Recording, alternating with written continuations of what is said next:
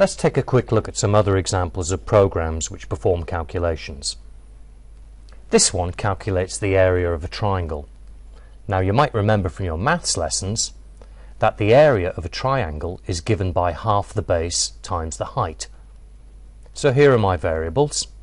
I've assigned a value of 15 to the base and the value of 19 to the height. So to calculate the area, I'm taking the base and dividing by 2. There's the division symbol this time. And then I'm multiplying that by the height. Half the base times the height.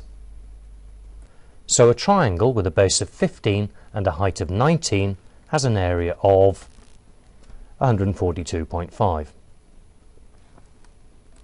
I haven't used any brackets here because it doesn't actually matter in which order I do the division and the multiplication.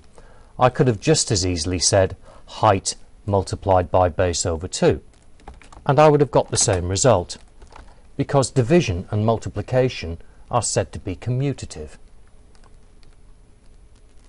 Here's another example which calculates the area of a circle for a given radius.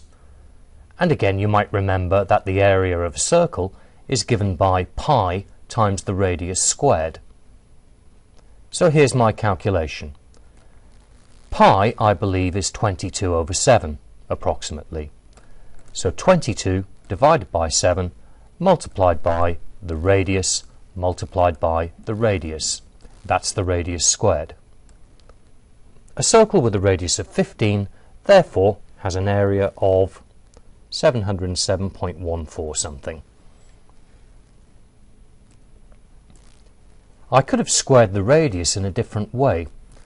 For example, I could have used this operator, the little caret symbol there, to raise the radius to the power of 2.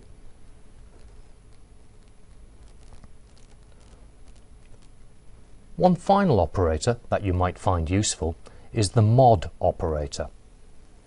Now I've been a bit lazy with my variable names here, but you can see I've got x equals 7, y equals 3, and then z equals x mod y.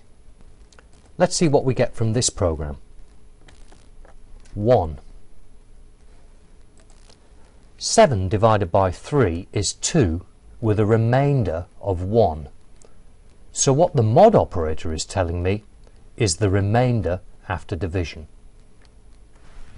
So we've seen a few things here just to summarize. We use the slash symbol for division. We can use the caret symbol to raise a value to the power of something else, in this case to raise this to the power of 2. And finally, the mod operator will give us the remainder after division.